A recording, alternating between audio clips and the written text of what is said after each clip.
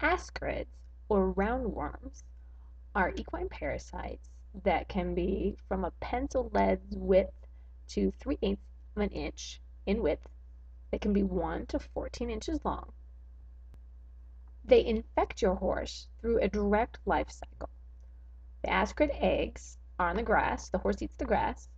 They go to the small intestine where they go through the intestinal lining into the bloodstream. They make their way to the liver, to the heart. They go into the lungs, and then they get into the airways. Get up into the horse where they can be swallowed back down, and they finally kind of land in the small intestine. The small intestine is where the adults will lay their eggs. The minimum time from infection to egg reproduction is 7 to 12 weeks. So this is something to keep in mind when you are deworming. Problems that the ascarid can cause are in the lungs that can cause cough, bronchitis, or pneumonia.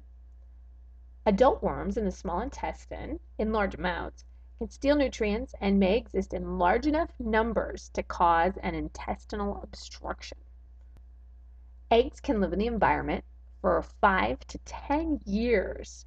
They have a coating or a shell around the eggs that protects them from pretty much anything.